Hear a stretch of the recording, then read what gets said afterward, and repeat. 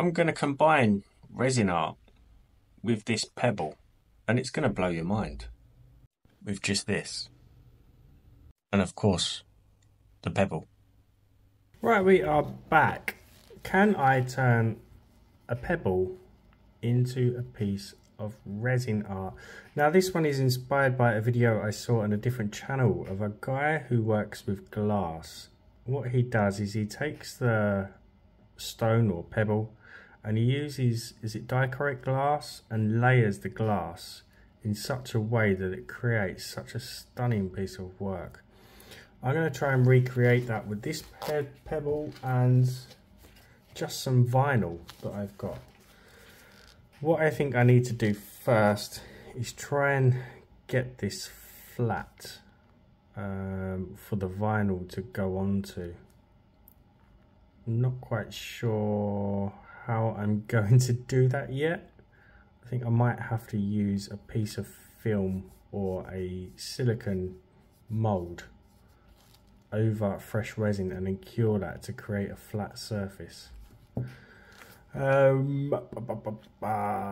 So I've got as far as thinking about how I'm going to build the resin up also.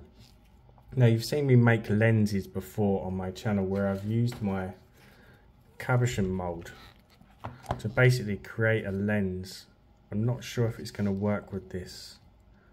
I don't know whether to try that or just to try and build it up gradually from the back to the front. I think I might go with the lens option. Let me think. I think to begin with, I think I quite like the texture that it's got. If I bring that flat, I'm going to lose some of that. I want to try and keep it a little bit. I don't know, I'm completely winging this idea. I've just mixed up some black mica powder with some UV resin. And I'm going to begin by just coating the whole flat side of that stone, but trying to keep some of the raised areas. It's not really going to work the way that I wanted it to. I'm just going to cure that now, just to stop it running over the sides.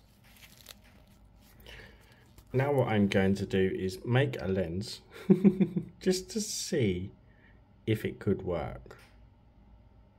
If it doesn't, I can always use the lens for something else. So I'm just filling this up and then giving it a cure. I'm not going to take it all the way to the top either, because I think the size of this is slightly bigger than that. So I'm hoping that I can make it a little bit smaller by doing it this way. And if it is too small afterwards, I can just top coat it to bring it out a little bit wider. I didn't cure the underside of my mold, so I have a dimple or a nipple, whatever you want to call it. I think this could work. It's going to be gappy, but I can always infill the sides. If I can get the curvature right, I could get this to work. To get the vinyl to size, I'm just going to trace around my pebble and then cut that out. This is sticky back vinyl. I'm just hoping that I can get a good bond, but with infilling around that lens, I should be protected. It should bond quite well. No, that didn't quite work. I'm going to try it a different way. I'm going to stick the vinyl to that and then tidy it up. I'm going to get a better finish that way. He says better finish, but I'm not going to do it again. Look at the state of that. I'm hoping it's not going to be visible. So all I need to do now, I think, is get a bond, some kind of bond to that vinyl now, and then I can worry about the infill bit afterwards to make my life a little bit easier. Try and bring that level And that vinyl definitely needs a good clean up. Sticky prints everywhere. As always, massive shout out to my channel members, anyone who's bought me a coffee or a super thanks. Thank you very, very much. I've got a little bit of a, I've lost my words. Imperfection there. But I'm not worried. Should add to the character. Right. I'm thinking a small blob of UV resin there, pop the lens on, cure it, and then infill round the sides. Is this going to work? There is only one way to find out. Don't want any bubbles. I can see a bubble. Can I push that out? And then just lining that up with my eye as best as I can with the back stone. And now I'm going to cure it.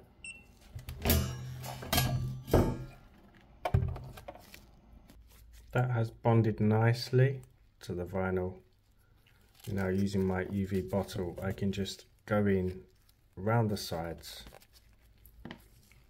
and begin to level out the UV resin. And I'm going to look through the front to check for bubbles as I'm going. And cure as I go as well, otherwise it's going to begin to run everywhere.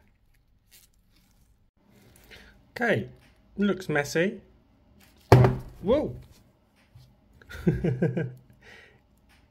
I have purposely gone higher than what I needed to, so I can bring that down flush with the pebble and just try and get them to look united but also separate at the same time. So now for the sanding, I'm just, look at that reflection already.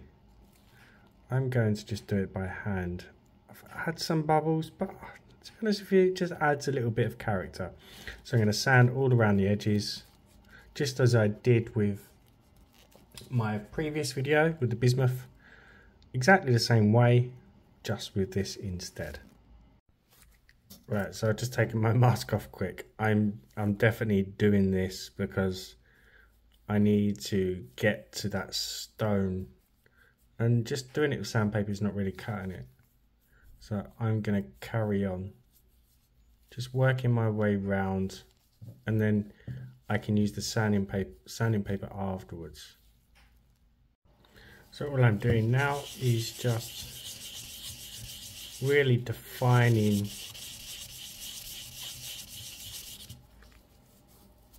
the stone.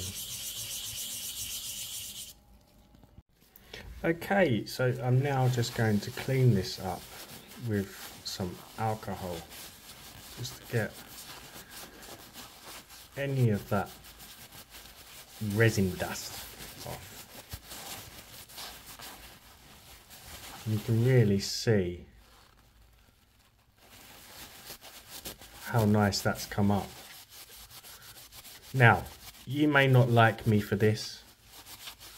You can say so in the comments, I don't mind. As always, give the video a thumbs up, drop me a comment. If you haven't subbed, hit that button for me. Now, you probably know where this is going to go, don't you? I was going to bring this up to a crystal clear shine, but do you know what? I really, really like this dull matte finish. It looks natural to me.